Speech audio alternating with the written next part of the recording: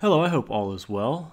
So I've been working for quite some time on building up a combat alt. I got 75 Slayer and I really wanted to start alting Gargoyles to see how much money I could make and just see how viable it still was as an alt today. I know things aren't worth as much as they used to. Things like gold ore, myth bars, and steel bars are definitely worth a lot less, but I still think this is pretty valuable to do because it is really low attention while playing on a main. So I've seen a lot of people do like 1,000 or 10,000 gargoyle kills or loot from 10 hours, but I don't think I've ever really seen anyone do loot from one Guthans set. So that's what I have. I'm trying to see how many kills I can get on one Guthans set. There is one inventory. I managed to stay for over 700 kills, and really the only thing you're going to have to bank for is the runite ores, depending on how many of those you get. You can alch the mystic tops, but I kind of wanted to collect those along with the granite mauls. Everything else is either alchable and stackable, and they have some really nice alchs like rune legs and rune 2H swords that are really have some solid value. And the stackable drops as well as the cash drops really add up, so definitely a ring of wealth is helpful when you're an alt up here, not having to pick up all those coin drops. They do sometimes drop 10,000 coins at a time. So there's my gear setup. Very newbie, very bot looking. Definitely not a bot at all, but I didn't bother with any quests on this account, so I'm using the combat bracelet. I've got that ring of wealth and the D boots with the obsidian cape. Alright, here we are a few hours later, and the chain skirt and the body have both broken. The helmet is on the verge of breaking, and the spear actually has a lot left. That's because I was able to spend most of the time using the whip and the dragon defender.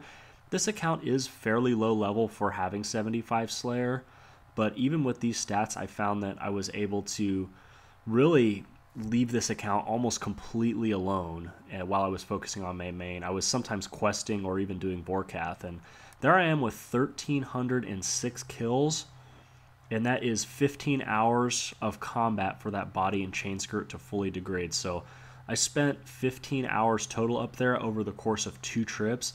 Since I didn't have to take food and everything stacked, I just took like 8 super combat potions with me, and I would stay for 800 kills or so, 700 kills, until I filled up on runite ore. And so I only banked once during the making of this video up prior to the end. So we go ahead and add in all the drops from my first trip. I got rid of all the cash out of this bank before I started just to make sure that it wouldn't mix. I think I actually put a 2 mil up offer for a twisted bow, so really hoping that buys, but I won't hold my breath.